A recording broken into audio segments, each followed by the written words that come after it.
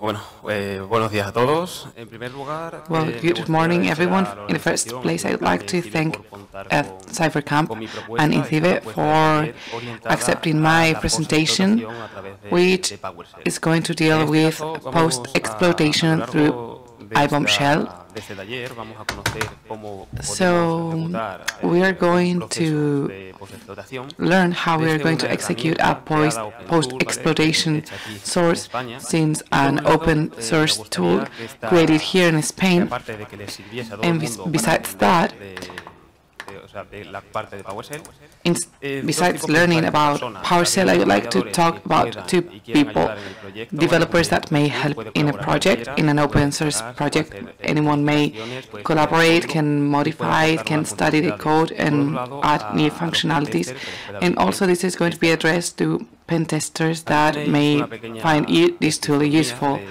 This is a description of myself, where I'm working. I'm working in Telefónica, in the 11 Paths laboratory.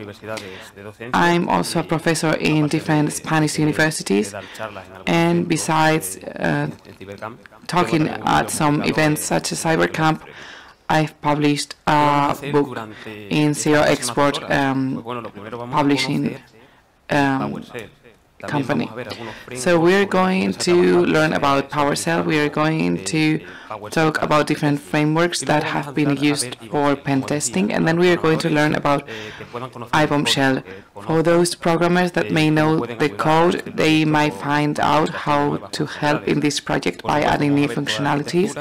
We are going to analyze the architecture, the different ways of working, and finally we are going to execute iBombShell in real environments. We are going to create a real scenario, real network, and we are going to use iBombShell. So in order to do this presentation and the later workshop, I'm going to use a Windows 7 computer, Windows 10 computer, and Kali Linux computer. Windows usually provides 90 days trials. These trials can be activated several times, and they are quite interesting in order to do some testing, especially for those people that do not usually use Windows. So if you want to try this workshop out and do what I'm going to do, you can use these 90-day trials of Windows. First question I would like to ask you is, can you do a pen testing without tools? Do you think that can you do a pen testing without tools? And the second question that I want to ask is, could you do a pen testing without tools in Windows? Because normally we're using different systems in order to execute these tools. So, well, there is a trick here, because it's not that we are not going to use tools, we are going to use the most powerful tool of Windows, which is PowerShell. So what's PowerShell? When was it created? So PowerShell has been installed by default since Windows Vista and so on. And so this is why I was asking if we could do that pen testing without tools. This is a tool, of course, but it's already installed in the different versions of Windows. We are going to realize that this is a multi-platform tool, Windows tool based on framework, and we are also going to learn how to execute PowerShell in Linux and other operating systems. The first version of PowerShell was launched in 2006. Second version was modified and was launched in 2009. In the third version appeared in 2012. Fourth version in 2013 with Windows 8.1 and Net Framework 4.0. And version number 5 appeared in 2006, and the sixth version of PowerShell became open source, so in the 10th anniversary of Windows 10, they released the code, and this PowerShell code since then is compatible with all operating systems, and in fact the source code is found in the repository, and this is a project that anyone can clone and modify and adapt to the different environments, and people can even contribute to this PowerShell project. There is also a 7.0 version, which is also open source. It is until 6.0 this version, this PowerShell was not open source, but since 6.0 and 7.0 it is open source, and 7.0 is under test right now. So if we have a previous version, it may not work what we are going to do, and if we have a very updated version, we may have some functionalities that are not compatible with previous versions. So what frameworks are based on PowerShell? There are several interesting frameworks, such as PowerShell Mafia frameworks, such as PowerExploit, well, the ones that you can see here on screen. And there are many functionalities related to PowerShell, which are related to pen testing at the same time. Another important project that I want to mention is Empire. If you've worked with Empire, you may be familiar with some methods. Also, different frameworks are Nishang, PowerUp, PowerView, and these are being used as pen testing tools in PowerShell, as I was saying. So when we load these, we say that we have 91 modules currently loaded. We have listeners, we have agents, as you can see here. So Empire works as follows. One listener is a listening server, and one agent is a machine that in which some vulnerability has been exploited and that has been connected to that listener. So post-exploitation can be done with Empire and with 91 modules that are available. So let's move to iBombShell, because we're going to see the coding. If you are not familiar with programming, don't worry, because this is going to be very basic. I just want to show you, to give you an idea of the basics of iBombShell, and then we're going to move to real scenarios. So where does iBombShell come from? So the idea of iBombShell, behind iBombShell, is offering a pen testing tool available at any time. The different steps that we need to take in order to have iBombShell in our equipment are the following. We don't have to install anything. Everything is going to be stored in the memory, but we need to take 4 steps. We have to open the iBombShell of Windows. We have to download a prompt to the memory. We are working directly on the memory. We are not touching the disk. After that, we are going to execute the prompt, and we are going to have a new prompt that is going to offer us many functions that are going to be on the cloud and that will be downloaded whenever we need them when doing pen testing. And you could be able to do anything you need with that. So the idea is very simple. Then regarding architecture, how does it work? First thing I want to mention is that everything that we are loading is going to be downloaded in Jihad. And this is great because we are going to have an updated prompt at any time. If we develop a new functionality and we uploaded it to the repository, when we can load this iBombShell to the memory, we are going to have all new functionalities.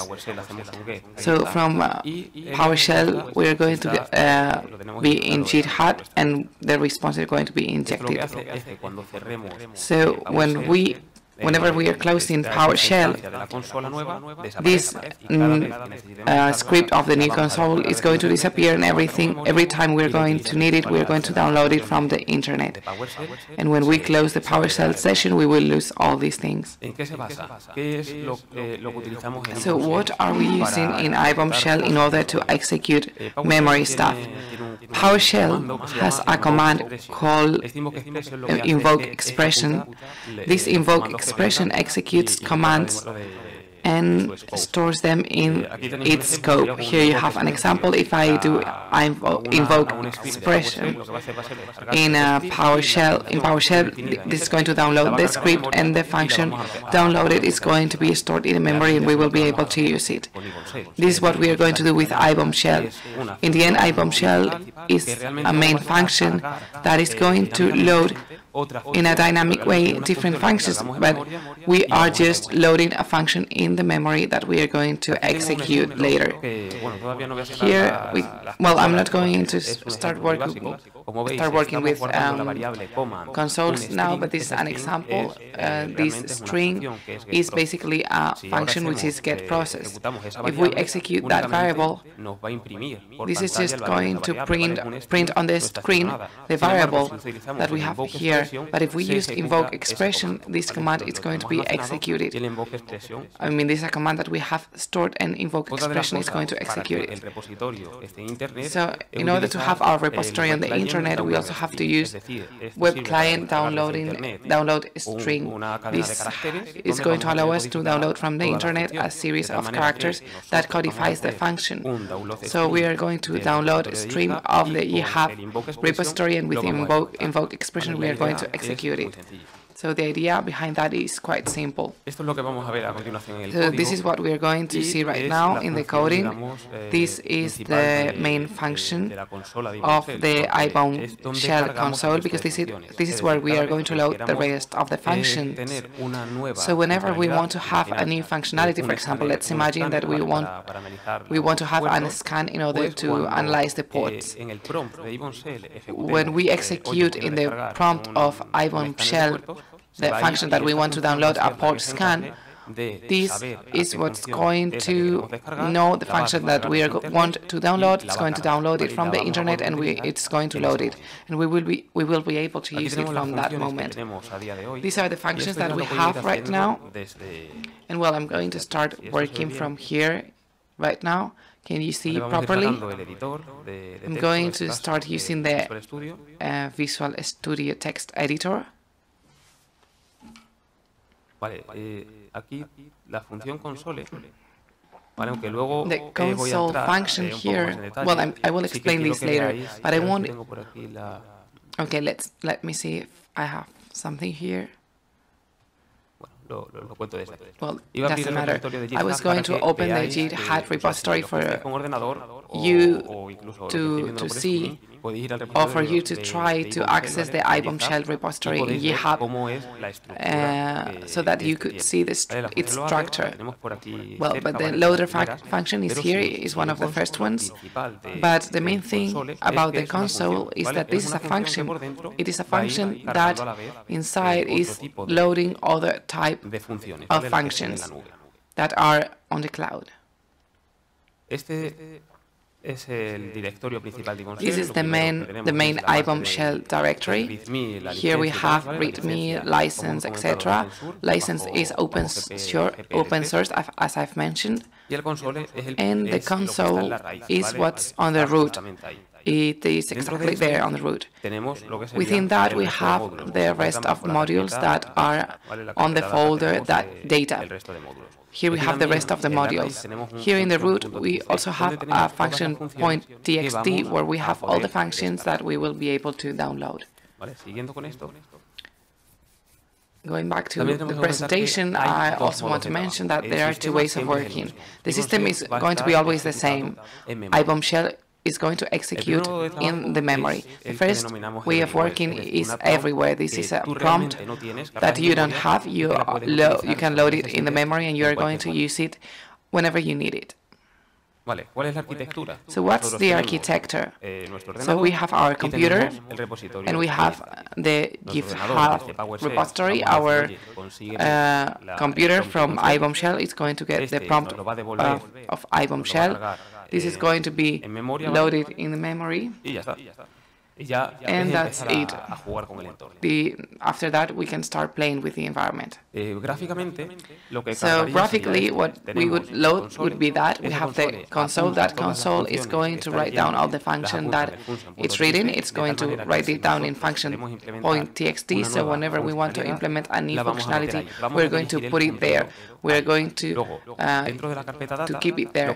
Within the data folder, there is a classification per folder. So we have a section for bypasses, another section for system, and then we have a series of basic functions which are on the internet, but that as they are so basic, we are going to install them since the beginning. These functions are going to allow us to see the functions that we can download, that we can load, and the functions that are available right now for us to execute. But these two functions need to be by default. These two first basic functions need to be installed by default, because otherwise I'm not going to be able to see the functions that I can load. So the exit function also may be a by default function, because otherwise I won't be able to exit the program. So we're going to do a first demo. First of all, we're going to see how to load this into a Windows machine. So let's start our equipment with Windows 7, then we will move to Windows 10, and then we will also see what problems we may find with Windows 10, because it is true that we have also good news with Windows 10, even though we won't be able to use the most interesting part that for post-exploitation. There are also good news that we will see later.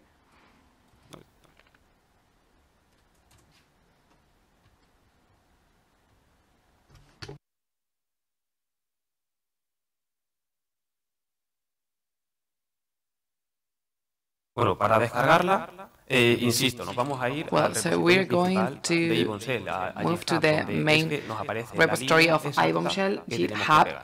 Here we are going to see the string that we have to copy and paste.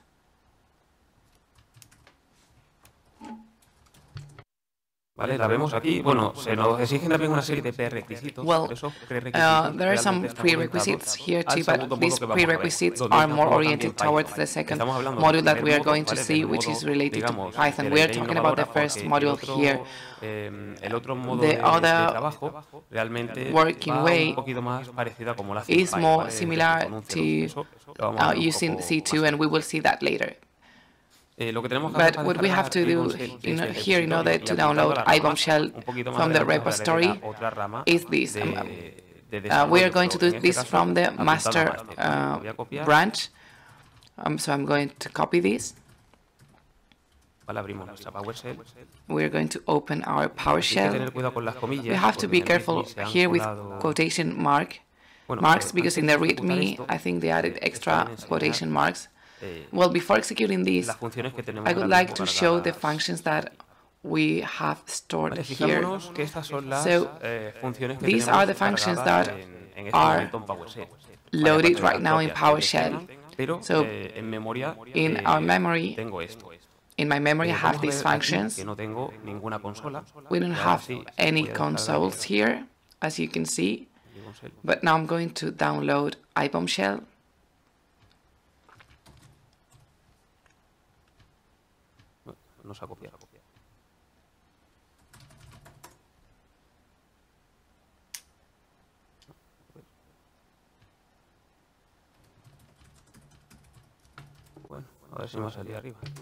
Okay, I couldn't copy it.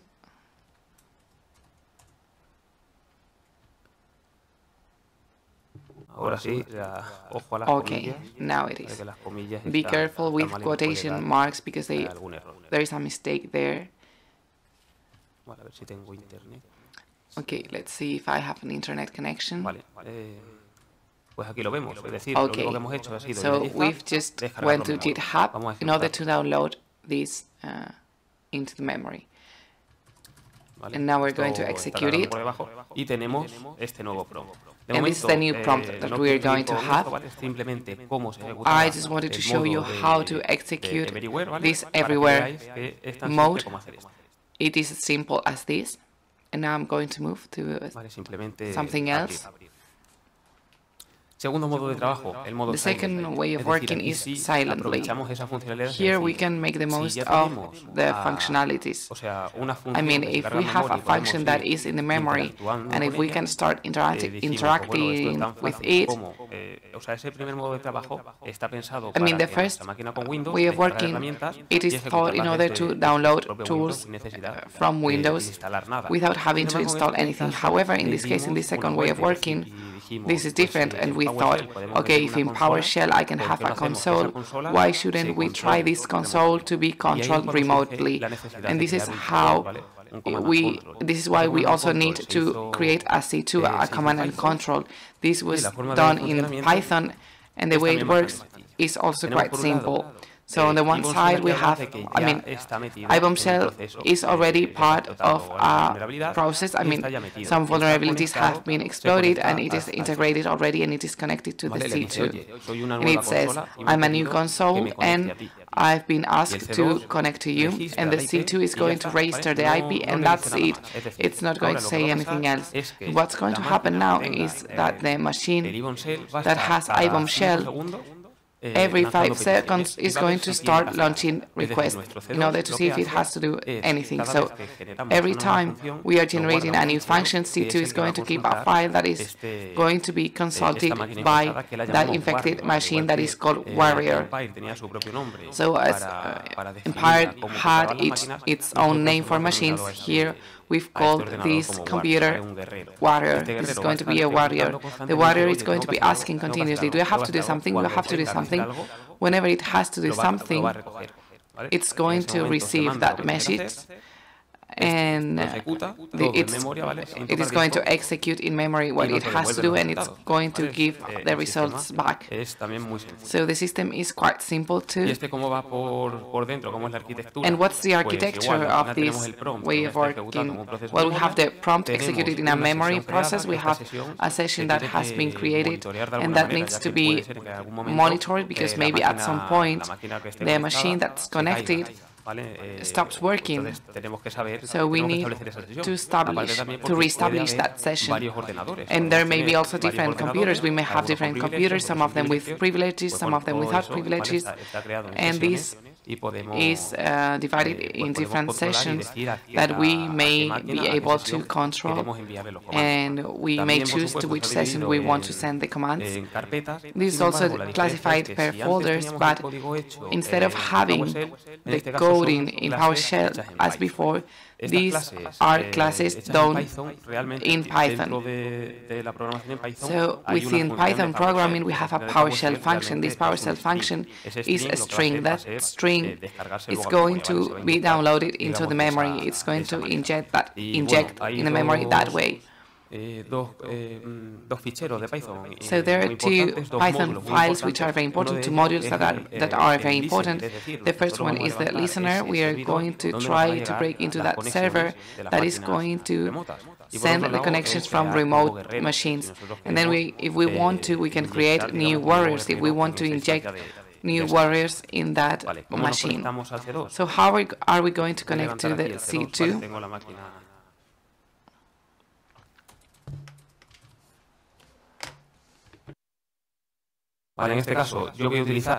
So here in this case I'm going to use Kali, but you can use any other system that you may have. But this is the system that I'm going to use in order to break into the server that's going to receive the connections. So first I'm going to prepare it.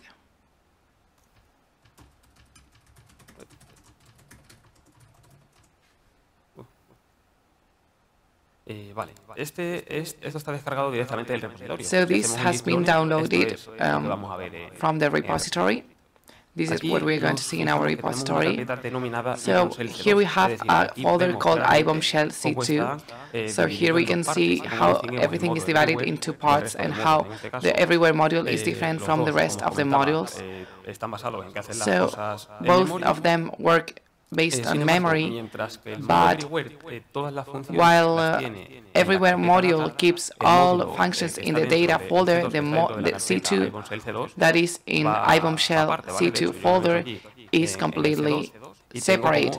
So if I click here on C2, I have like a new different Python project, which is command and control.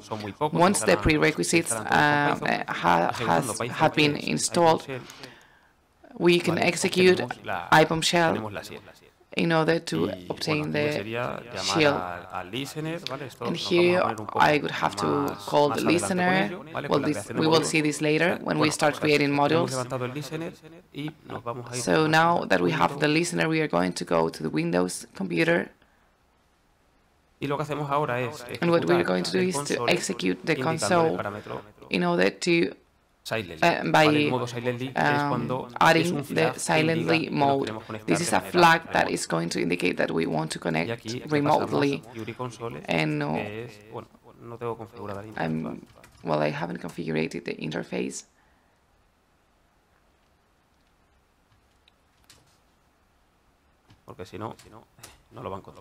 Well, okay, I will do this, and in order for you to find it, but if everything is working fine, the Kali machine is 10.0.0.3 and Windows machine is 10.0.0.7. So, well, right now we are executing this since the PowerShell that has been installed, but later in the real demonstration, I will inject this console with an exploitation process, with an exploit process.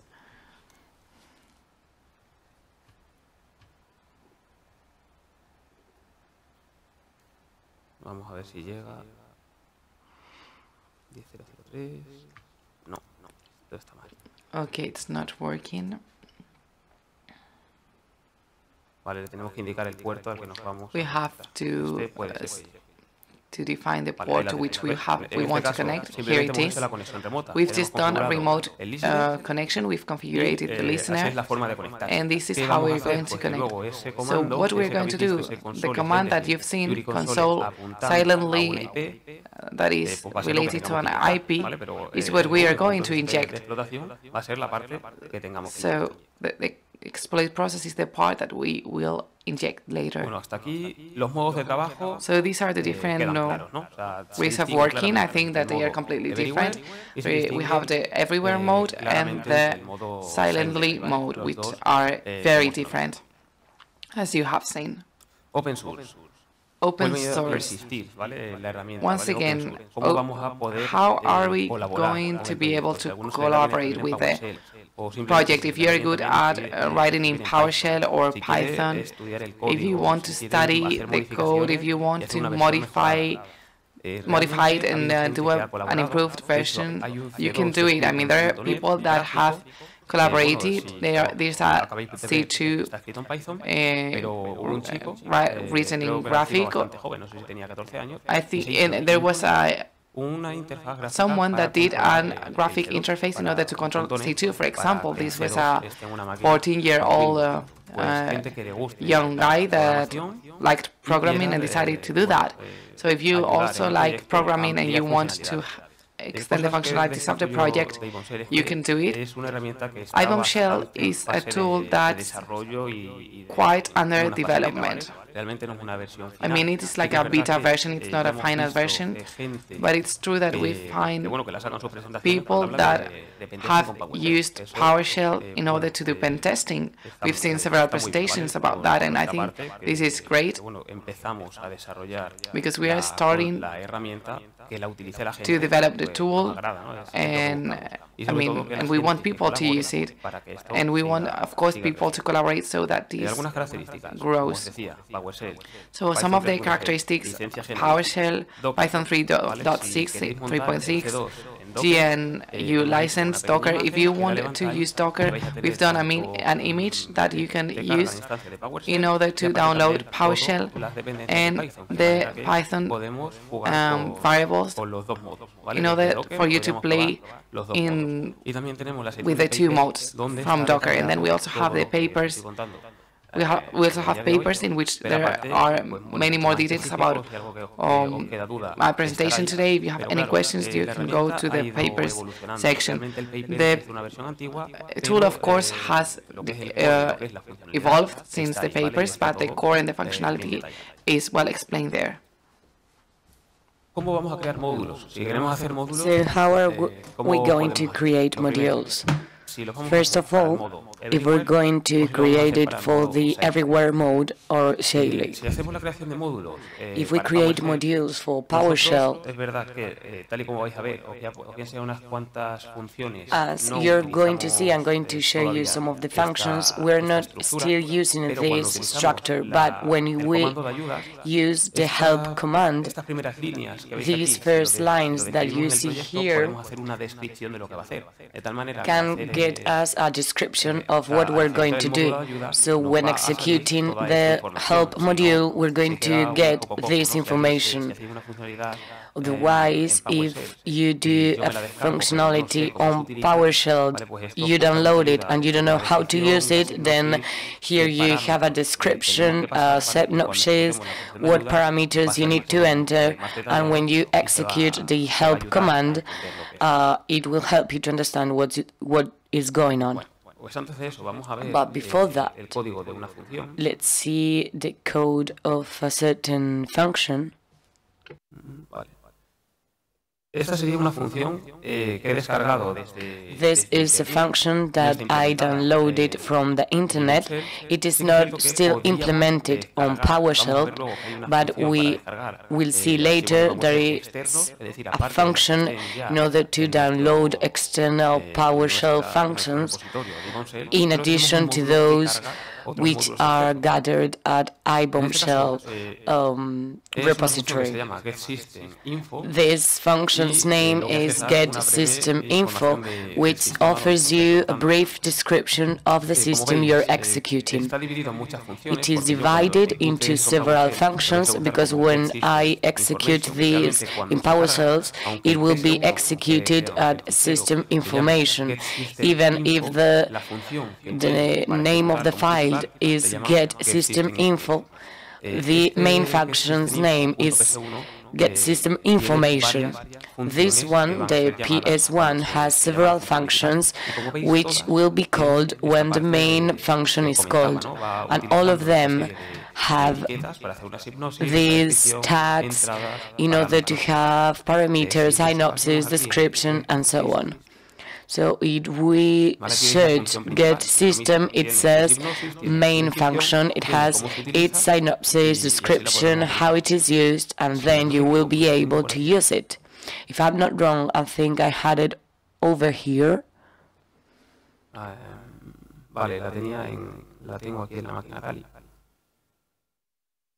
had it on the Kali virtual machine. So what I am going to do in line with the following demonstration is to have iBombShell on your own server. I'm going to download it through the server. Let's imagine that now we're saying that iBombShell is in GitHub, and that's the philosophy. The idea is to be able to download it at any time from GitHub if you have access to internet. Let's imagine we are in an internal network and there are only a few computers within that network, but we do not have GitHub. That's what I'm going to do. I'm going to do my demonstration in order to lift this server, and then we will be able to play with our own server. I'm not going to download it from GitHub as I did in my first demonstration. What I'm going to do is to have it on my own server. If I make some changes, everything will be in my virtual machine. So, what are we going to do? First of all, we're going to download the iBombShell code in the server that we select. I'm going to use Kali machine in order to do it here. Then we're going to do the invoke expression to call the part of the memory, and it is going to be launched here in our repository. So what are we going to modify? If we review the console code, we can take a look at a code revision of a normal console. Here you have some parameters. It can be used in proxy. We have the silently mode, so there will be a condition which says if this is here, you're going to execute it in another way. Here you have the loader function, through which you are going to receive the function that you want to download, and this is the one that will load that function.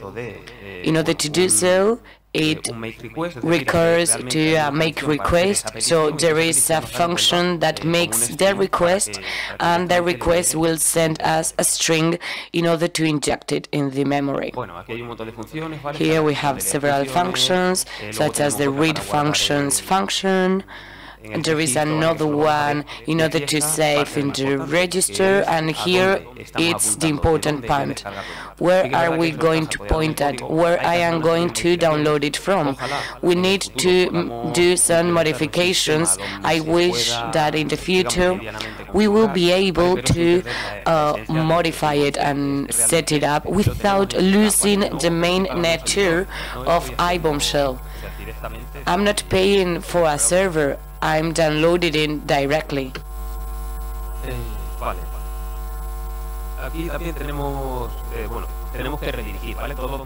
We need to redirect, because everything we write has to be redirected.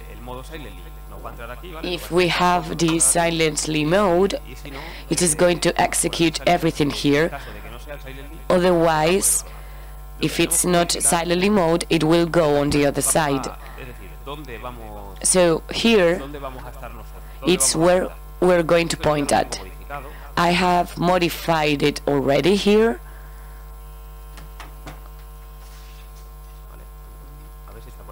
Let's see if it's over here. Yeah, here it is. So I'm lifting it to my own machine, which is set up with a 10003 with the port number 8000. Yeah.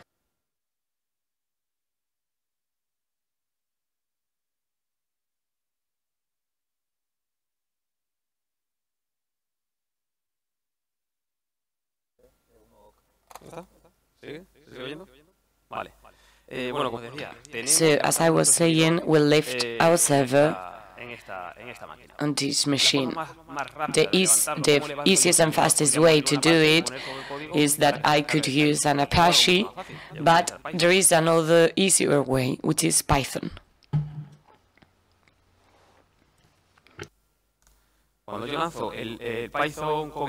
When I launch the Python with the mode simple HTTP server,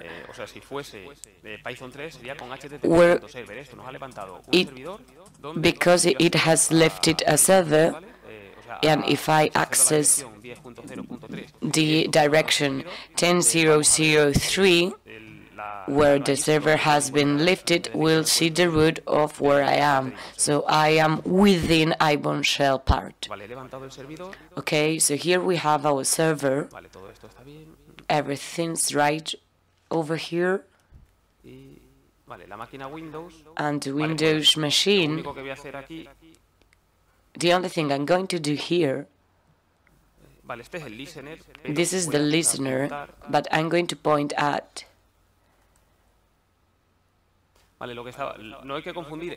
you need to make a distinguish between the listener, which is in port 8080, and the repository, which is in port 8000. Here I have the connection. Notice that we were pointing at GitHub to load this memory part.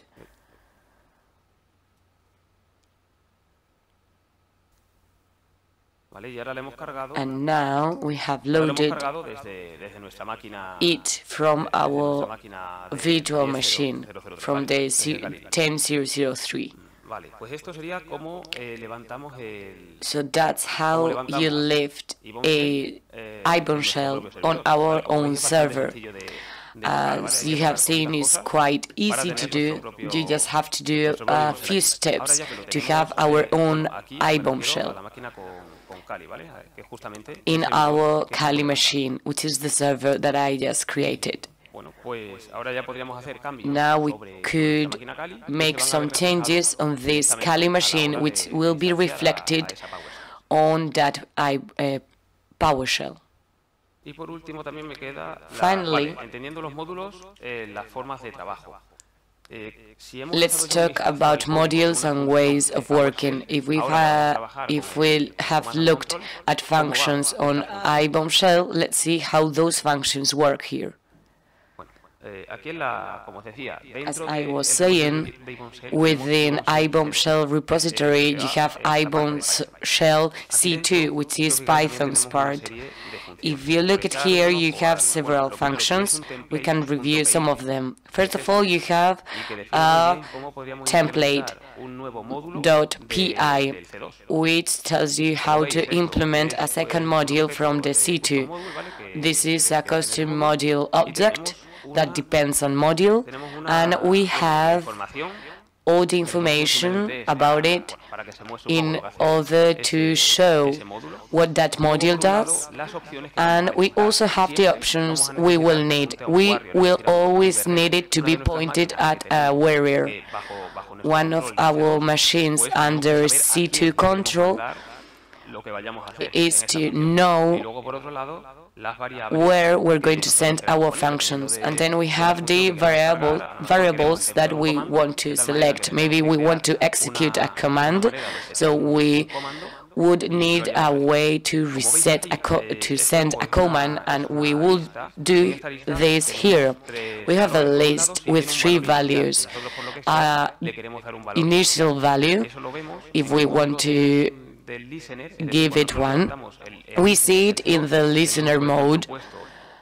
If we lift the listener mode, it says that you will be redirected to the port 8080 unless specified the opposite. Then we have a description. And finally, you have the information of whether it is required or not. If it is required, you cannot launch this module without activating this option. So you need this option is required, and then it needs to be activated. Then you have the information of the module, then you have the room method, which is a PowerShell function, but the project is from Python, and this string is belong the PowerShell function installed in our memory. The first thing you need to do is to define the function, but you need to call it. And in order to do so, well, this file is going to look for our warrior. If our warrior executes this function on the memory, you need to execute it, and then you have to execute this boom function. So boom -m, because we had a message that indicated true, so at least we need to add it here. This is going to generate a file which is going to be called by the warrior, and it is going to be downloaded. As you see, it is quite easy to create modules. My Python modules are quite easy. The most difficult part is the iBombShell part, because it is what's going to be executed. So I think this is quite easy. You need to focus mainly on PowerShell scripts. If, for example, we open the listener,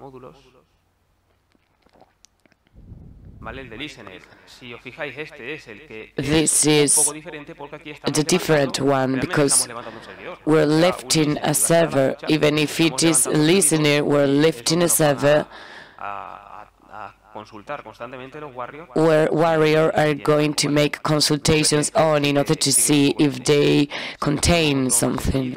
So it is a bit different from the others. If we open another one, like this one, we see that we also have the function. Maybe it is more complex than the template, but you have the room. Well, we'll start from the beginning. We have the definition of the module, its requirements and so on, and then we have the room module with the PowerShell function, which is verifying some conditions in order to enter some things or other things.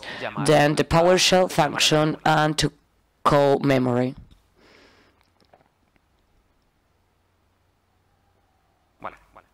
Okay, now we're going to see a real scenario. Now we know the tool, we know how to create modules, we know the two ways of working.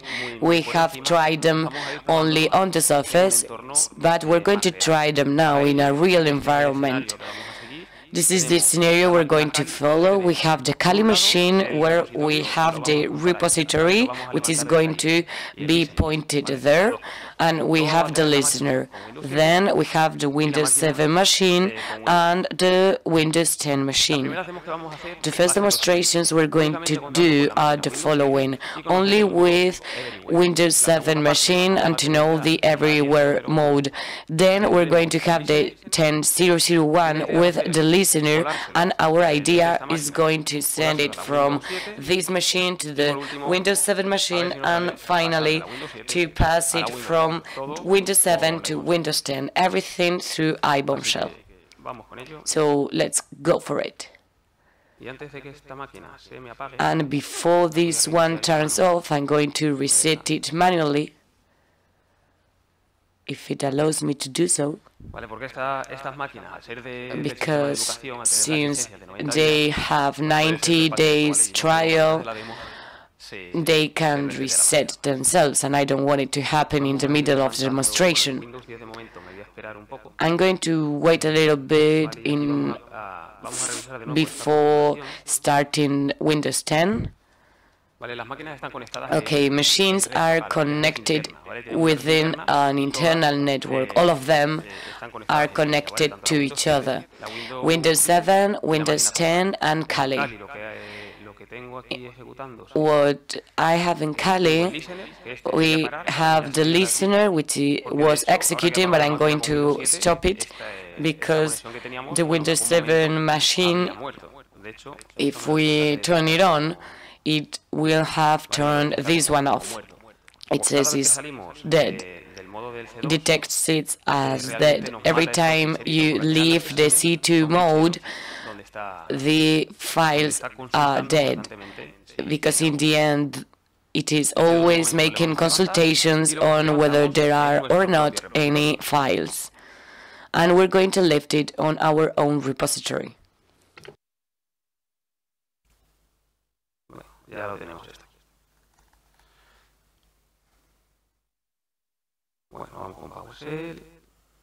Okay, let's move on to PowerShell now. I will leave this open for later. And we're going to download the everywhere mode. If you want to work on everywhere mode, let's see if it allows me to do so.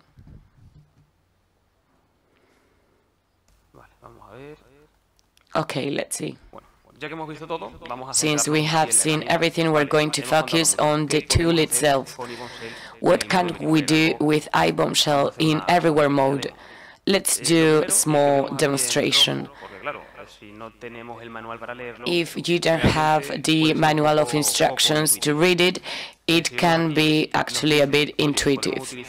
It says you can use show commas in order to see what commands are available to be downloaded, and then you have the show function in order to see what we can execute because we have downloaded it already.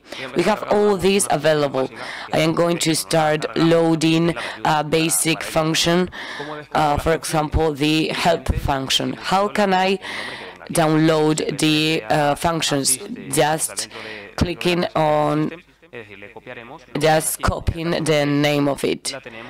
In the case of help, it is not in any subfolder, in any category. So function loaded, so the following that we can load in order to scan ports is here.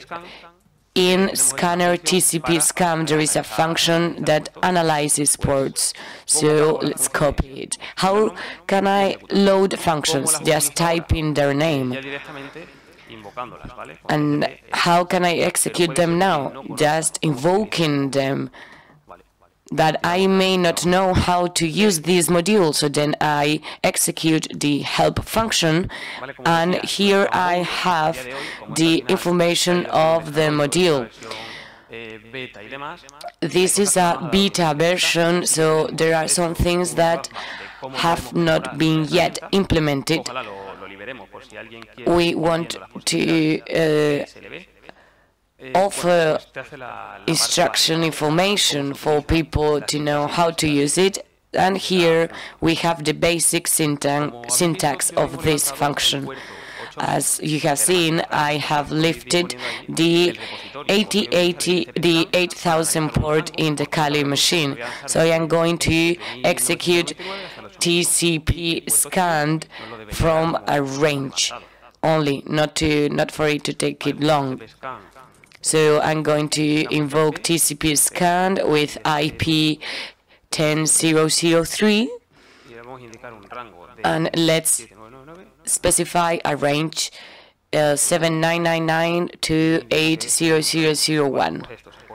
So this starts scanning, and there it is a port scanning in memory. You don't need an nmap in order to scan ports.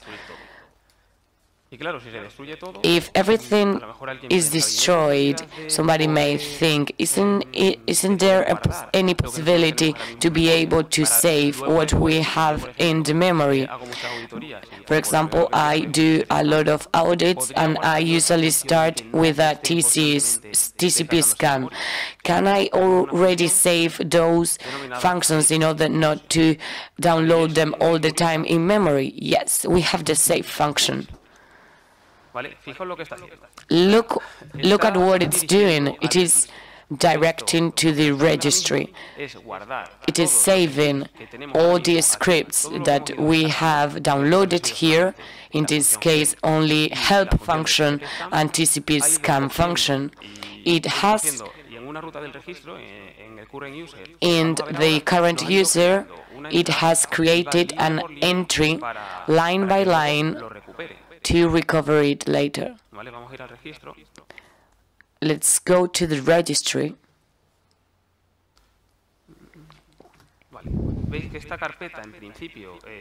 As you see, I should have shown you this earlier, but if you execute this on your computer, you won't have it.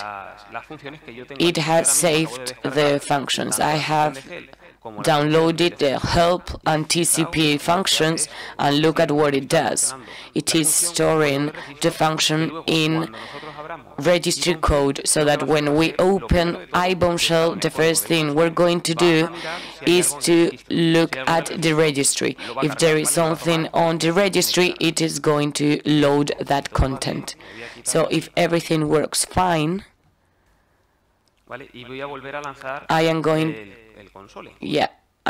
to leave here to quit, and I am going to launch the console. Usually this function is not loaded, but when I launch it, it is going to make a consultation on the registry in order to download our functions.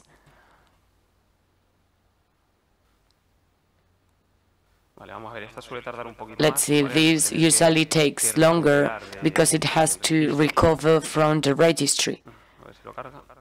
Let's see if it loads the functions.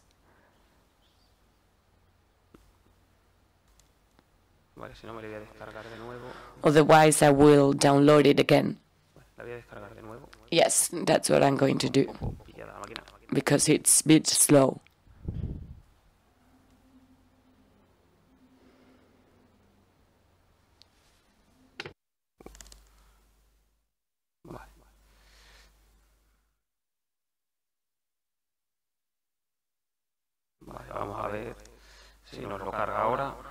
Let's see if it loads it.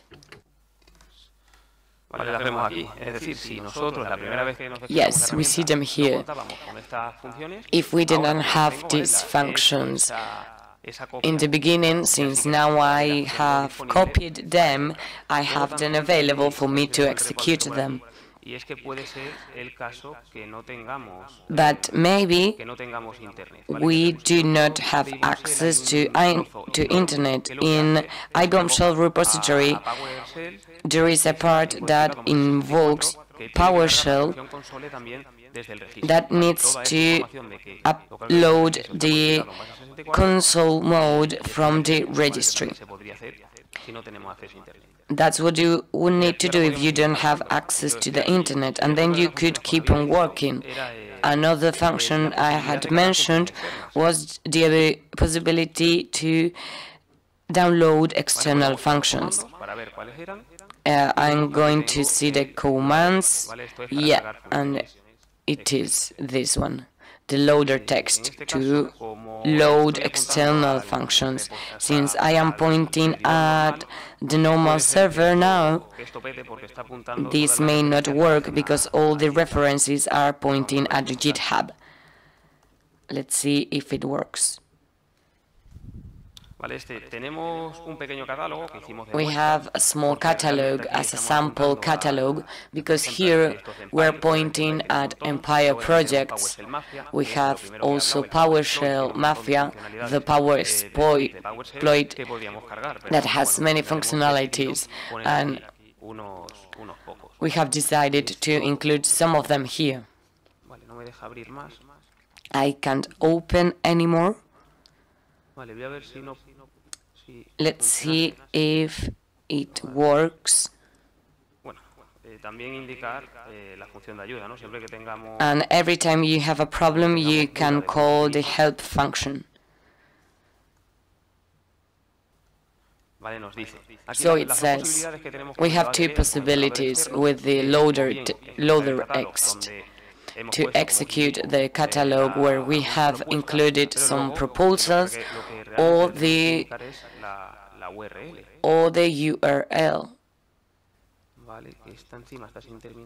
which is not finished yet. Let's see if I did it right. Here we have it. Yeah, it has loaded it. Or maybe not. I think I was executing help function. Let's see if it connects it to the other machine. Yes, it's loaded. So here we would see the invoke of the DLL injection. All the functions on PowerShell, which are on all the repository, can be loaded, so we can provide support to people who have their own functions in order to use them. So we have already done this. Let's move on to the post-exploitation part. We're going to start a meta-exploit console, and what we're going to do is the Windows 7 machine has a vulnerable application. Let's imagine we have already done a search for vulnerabilities. So in that exploitation process, I'm going to inject DLL from the remote iBombShell. So first thing to do, you may be wondering, how can I create a DLL from iBombShell? Let's launch again the panel. Let's launch the listener. This is the commands that we can execute. With load, we're going to load modules. With show, we're going to see the information, the description, the authorship, and the fields. At some points, you will see which of them are required, and they have to be activated. As you see, this is the setting it has, and with room, we launch it. So the listener module is ready at the 8080 port. The next module I'm going to launch, here you can see the C2 sections. So there is one module for bypass, another one for credentials, execution, files, so modules for OS X, persistence. We're going to see some of them. Here is the generate module. Within this module, we have all these. So we could generate in a very easy way for a macro, for the CVD, for rubber ducky. So for example, if I execute the rubber ducky, in this case, this is a required field, so I have to set IP and write the direction 10003.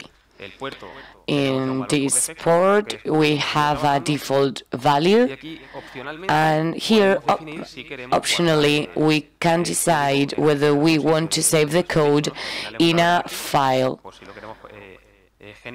If we want to generate the file and save it into the rubber ducky.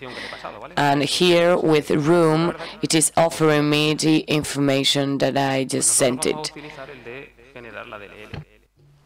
So we are going to use the one that says generate DLL.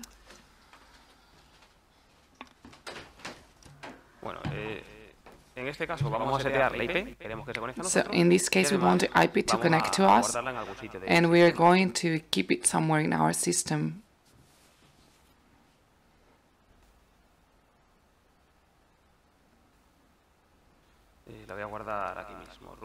Let's keep it here, for example, root CyberCamp .dll. So here, I should be able to see it. Then I'm going to execute it, because if I don't execute it, I'm just going to be establishing the variables. I have to execute it. Now we have generated our DLL, and we are going to use it. So as I was saying, we're going to launch Metasploit, and as we already know that this machine has already a vulnerability, we're going to exploit it, and we are going to connect to our listener through the DLL.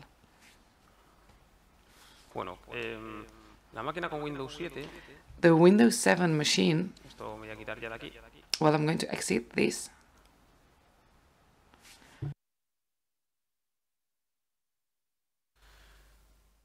La tengo preparada con un par de programas vulnerables, ¿vale? Podría elegir o bien un FTP, como con Multa. So the Windows 7 machine has been prepared with a couple of vulnerabilities. In this case, this application. Okay, this is open right now. I'm going to launch it again. Okay, so this trial version.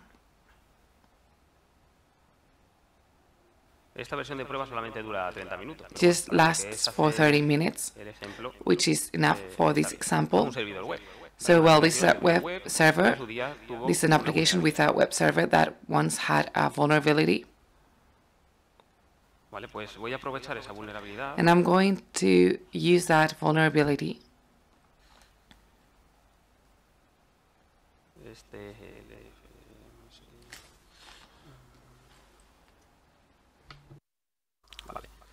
Bueno, Metasploit no me voy a meter a explicar Metasploit, ¿vale? Porque simplemente va a ser... Well, I'm not going to explain Metasploit because this is just the tool that we are going to use to exploit the vulnerability. but you can use rubber ducky, whatever you want to. This is just an example that we are doing through DLL. All these tools, all these pen testing tools and vulnerable exploit tools usually have their own problem, and with iBombShell it works similarly too. So this is the way of setting variables.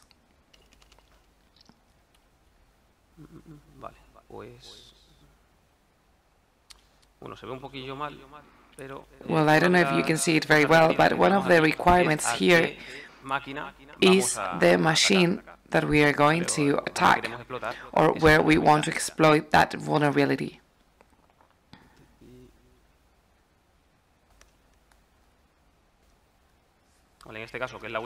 In this case, Windows 7, so 007.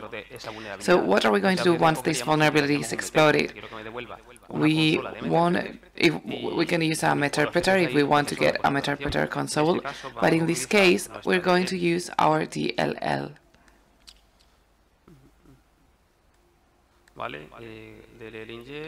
So DLL inject.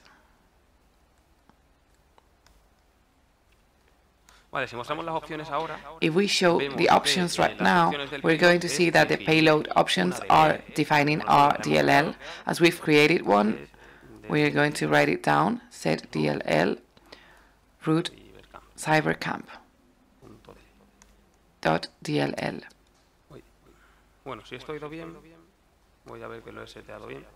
So let's see if I've set it right. Okay, I'm going to launch it to see if it works. The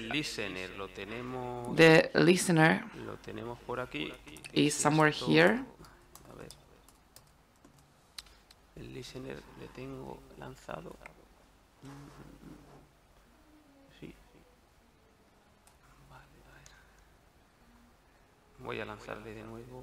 Well, I'm going to launch it again.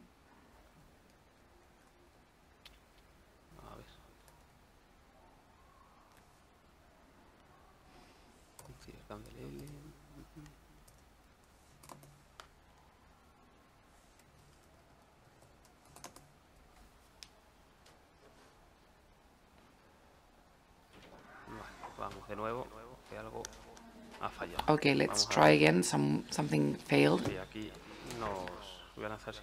I'm going to... Okay, let's wait for a minute. Because if the exploit process is working fine and the module is working fine, it should work. Okay, it closed. Let's try again.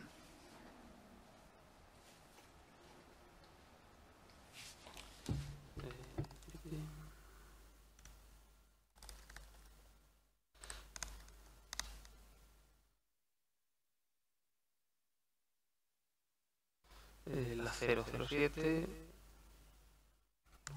007.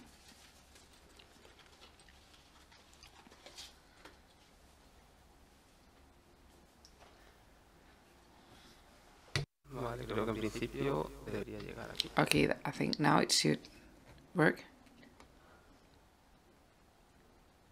Si no, voy a probar con el cónica minolta. A ver, un momento. Okay, I'm going to try something else.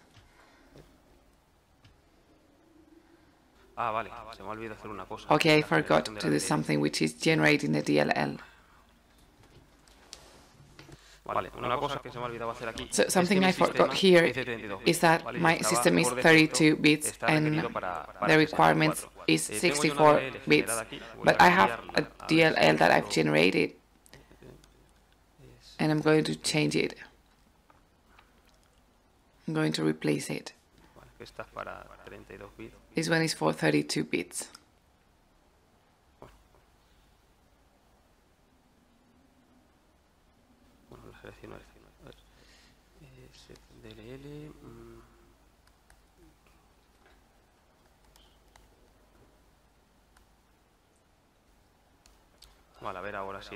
Okay, let's see if now it works with this one. No, está levantado.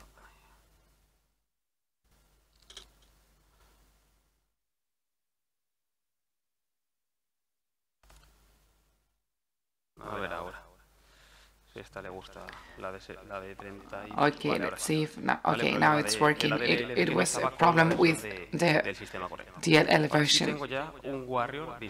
So now I have a warrior available. Well, I'm going to launch it manually, I think, because this symbol here is causing a problem. I mean, I don't want to connect with privileges, because later we are going to do a bypass in order to obtain privileges from iBombShell, but I already have some privileges because I've launched the process that way. Vale, es que me lo está ejecutando como... Voy a intentar hacerlo con el Konica Minolta. I'm going to try to do it with Konica Minolta. Okay, now let's use a different one.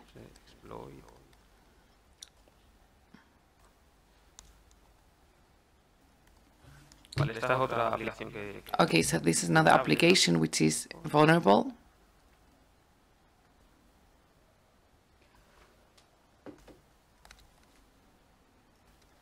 Vale, vamos a setear también el payload. I'm going to set the payload of Windows, DLL.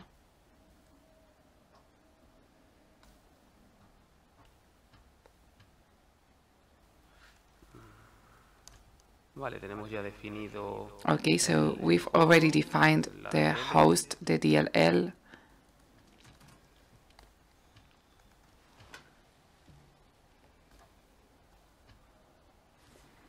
Vale, esta es la que os he dicho que funciona. So this is the one that may work. Let's see if the Konica Minolta, which is somewhere here, is going to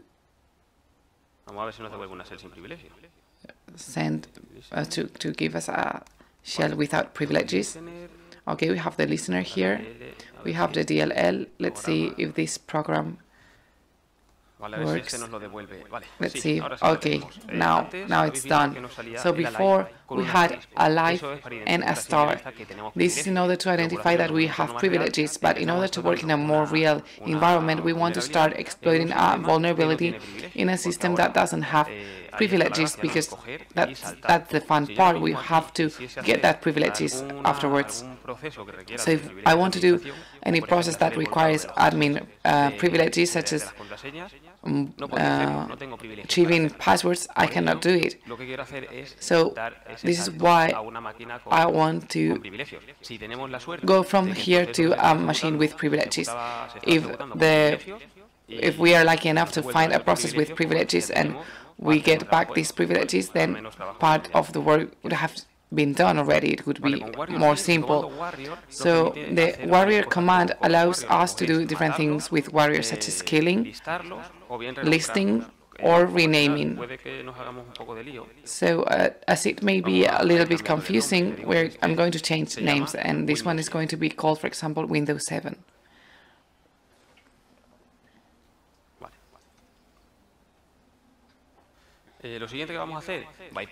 So then we are going to do a bypass.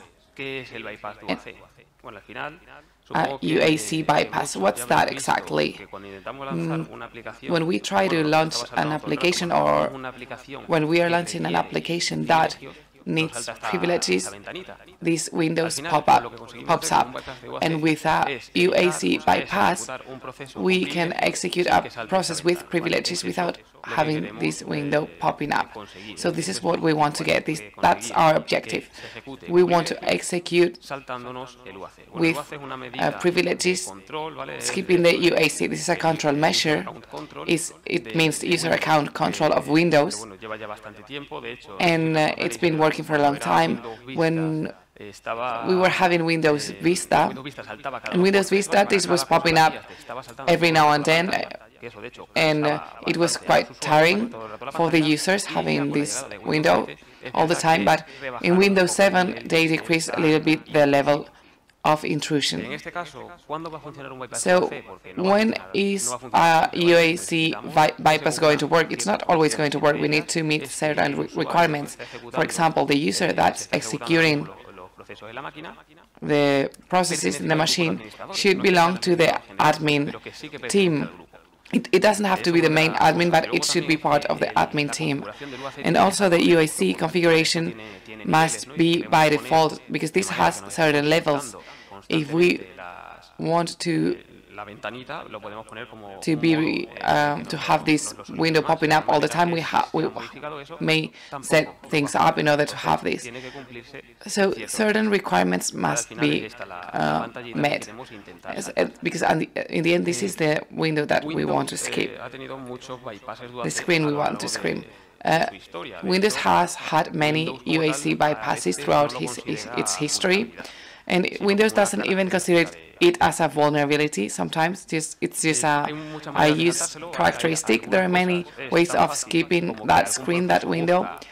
Sometimes there is a process that may look for a DLL in order to execute it, and if it doesn't exist, it's going to use the DLL library, the main DLL library.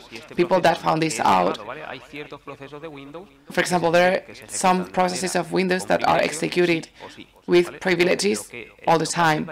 So the bypass tries to get in the middle of these processes that use privileges in order to target the code that we want to address. So this looks a DLL in the registry, and it would help us do the bypass. So we're going to execute this in a process with privileges. For example, if we have here, for example, here we have the iBombShell connection process.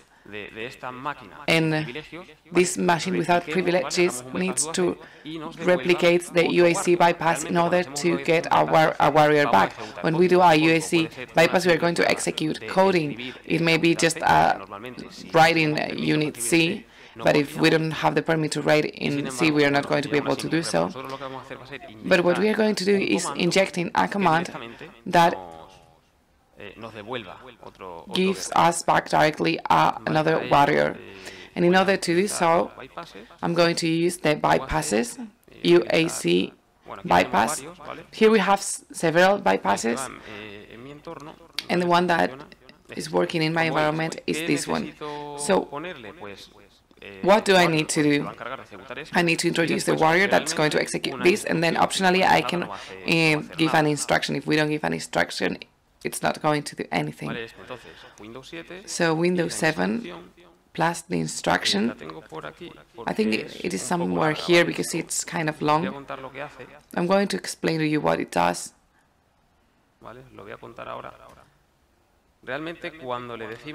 So when we say we want to execute an instruction, I mean, we normally say, I want you to give back another iBombShell with PowerShell. I mean, I'm going to bring up a PowerShell process in order to inject it back.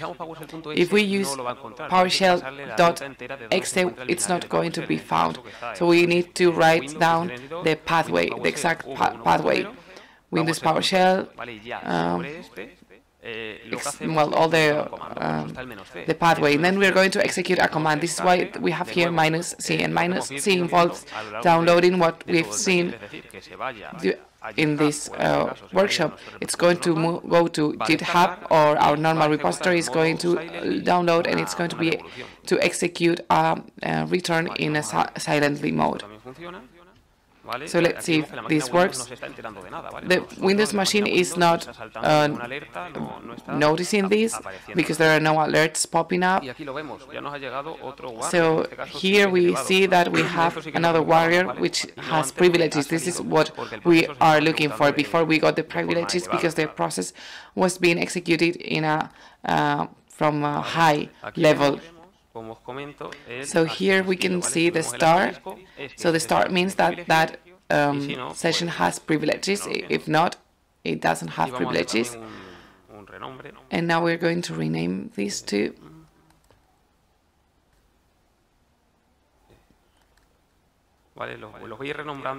So I'm going to rename all these things so that we can identify them better. This is going to be Windows 7 lib. Esto hace que le cambie el nombre. So, okay, I've changed the names here. And now I'm going to start bringing up other machines. Now we are playing with Kali with Windows 7. Let's introduce another agent in the game. We are going to introduce a machine that uses Windows 10. While we bring it up, we're going to do something else. Okay, let's see in which part of the demonstration we are. Okay, that's the scenario. We've done fingerprinting 2, saving 2, DLL injection 2. So, credential petition. Okay, let's play a little bit with this.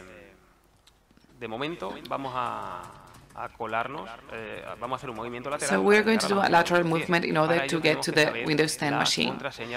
We need to know the admin password in order to do so. So the admin password normally is the same for all the computers in the same networks in order to be able to manage them remotely. So we may use that in order to achieve the credentials. That's right, this is what we're going to do now. However, we can do something else which seems silly, but visually I'm sure that you're going to like. If I have here a machine with Windows 7, we have a module here that has been called phishing. I'm not going to explain what phishing is, but it's like faking something. So let's see the options that we have. Who's going to bring this up? Okay, Serve Warrior. We're going to bring it up with our normal Windows 7 system. And here it says title, name, and domain. We have some information by default, but can you imagine what I'm going to do? Okay, let's set title here.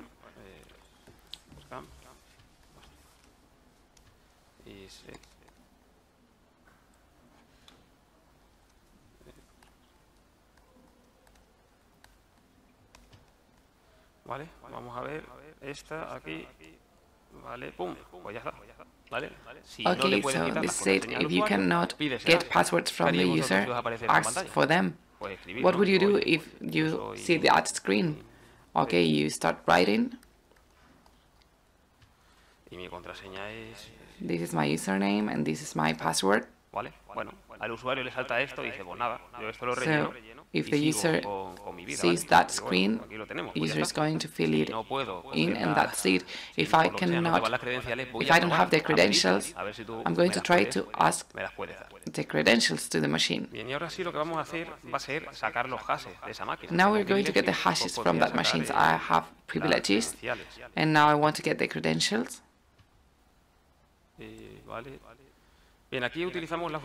So here we're going to use the power down function, which is something that we have in the memory, and that is going to allow to get the hashes.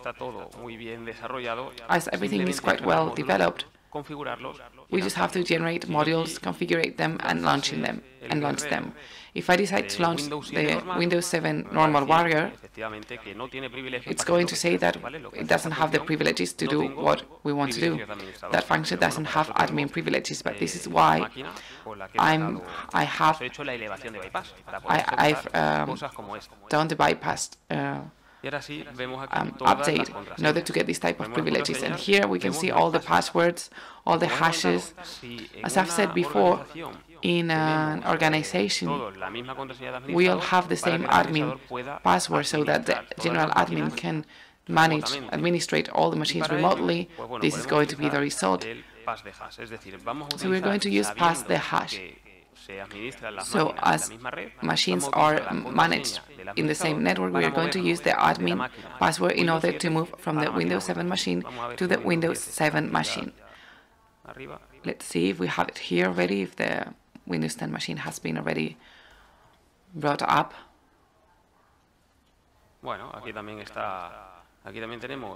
Okay, so here we have our Windows 10 machine.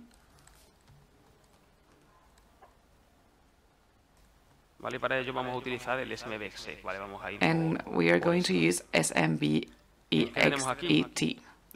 So what's here? So here we are going to decide who's going to initiate that lateral movement, the warrior that's going to execute that. In this case, Windows 7 machine is going to do that. The target is the remote IP, the Windows 10 machine towards we want to move to. And then we have the admin hash that we need in order for this lateral movement to happen.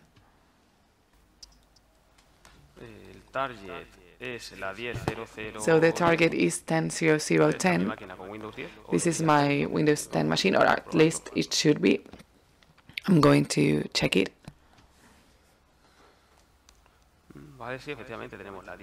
Okay, so yes, it is 10.00.10. I'm going to get the hash from up here. Set hash. And here the command is also very important. If we just want to check that we've done the hash, we can do a writing in C and in order to show that this is it. But we want to bring up another bombshell and another Windows 10 that we want to include here. So we're going to launch again what we had before.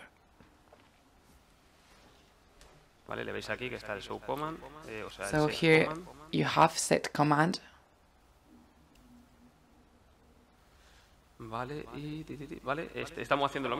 So we are doing the same thing, as we cannot execute PowerShell. We're going to execute it like that, and if it works, let's see if it works. If it works, we're going to launch it. The Windows 7 machine is going to receive an instruction, is going to execute it, and the Windows 10 machine, we will be able to break into the Windows 10 machine from the Windows 7 machine. So we've achieved a Windows test to get into a Windows 10 session, and with privileges, and we have plenty of time. I'm going to do the same thing, but doing a UAC bypass in Windows 10. First, I will have to bring up a normal session, but well, let's finish with this process first, because we can do more things here.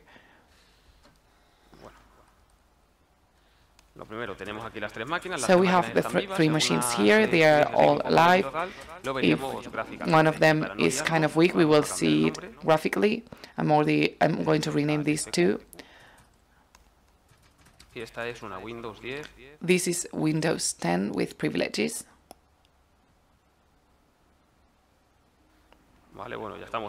Okay, so we're inside the Windows 10 machine. So what else can we do now that we have privileges in this process? Well, Windows 10 now has INCIBE, and I told you that there is something good about Windows 10 and iBombShell, because currently Windows is already detecting iBombShell as a malware, and it doesn't let you store it in the memory.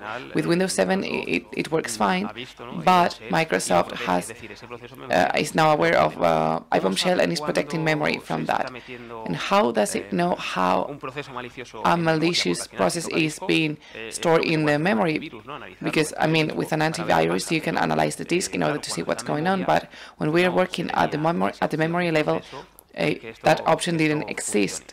So this is why this is working, what we are doing right now. But now Windows 10 is verifying the memory too. And what does it mean? So nowadays it realizes that bombshell is there and alerts you. If we're using an old Windows version, we could disable the malware. For example, the power dump or the mimic have already detected that. But this is a new tool, this is not going to be detected. In this case, with iBombShell, we can bypass the INCIBE of Windows. So when the INCIBE is trying to check if there is something weird in the memory, Windows Defender is going to be alerted. But with the patch, what we are going to do is patching it so that it is not executed.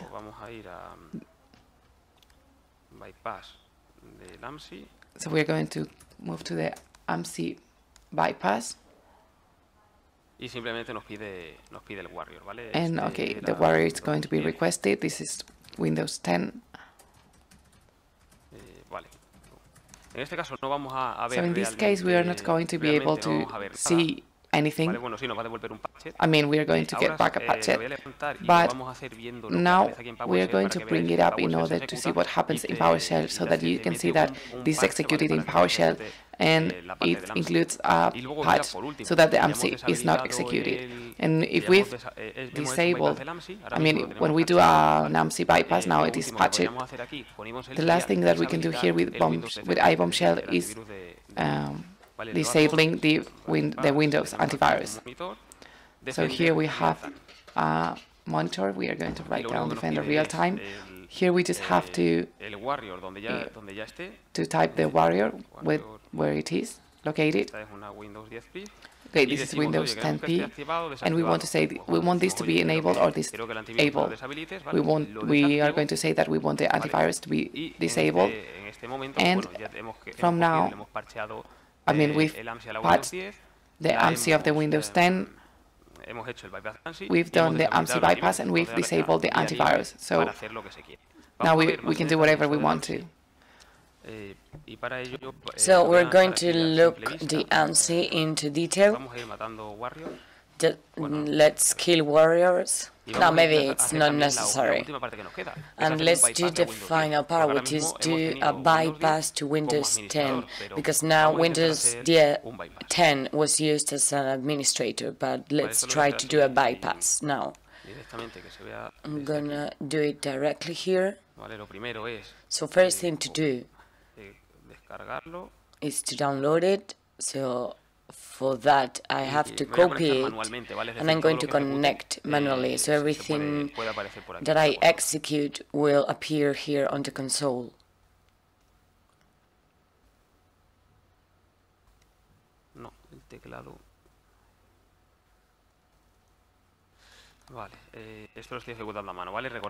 I'm executing it manually, and remember the parameters silently and URI console in the 10003 port 8080. So here we have one of them. And on our panel we have 4 machines: Windows 7 without privileges, Windows 7 with privileges, Windows 10 with privileges, and the new one. I'm going to rename it and call it Win 10 to know which one it is. So now we have here all of them. So the first thing, we're going to do a bypass from UAC, and when we apply INCIBE, well, if we want to do a bypass that we want to detect, we would have to need to patch the INCIBE in order to execute the UAC. So let's load the module of bypasses from the INCIBE. In this case, it would be Windows 10. So here it should appear something. It says the buffer scanner from INCIBE has been patched. And now we're going to do a bypass. UAC. What this is going to do, this is the case I was mentioning earlier. It is consulting within the registry if it is pointing at DLL, and we need to come in first. We need to inject DLL in Windows environment. It requires warrior, IP, and port.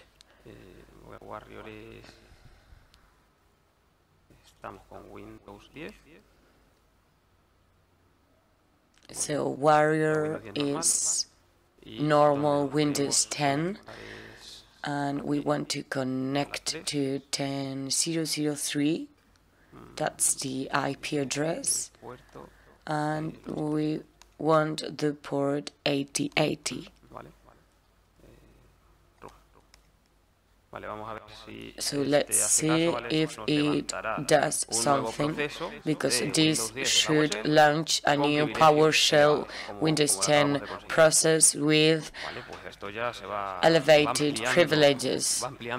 As you see, the list is extending.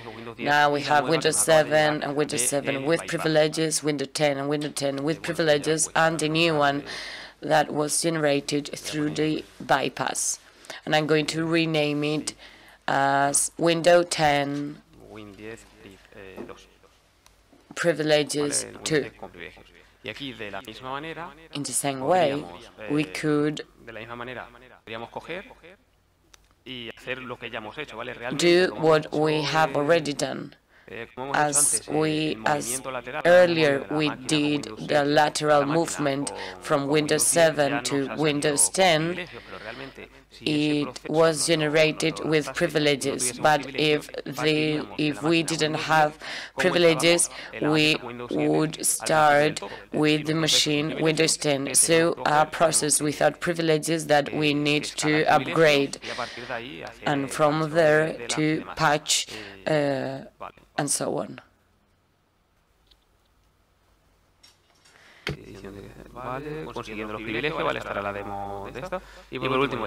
So finally, the last demonstration was to pass the hash through lateral movement. So here's the end of my workshop. I think we have some time for questions, so please feel free to ask.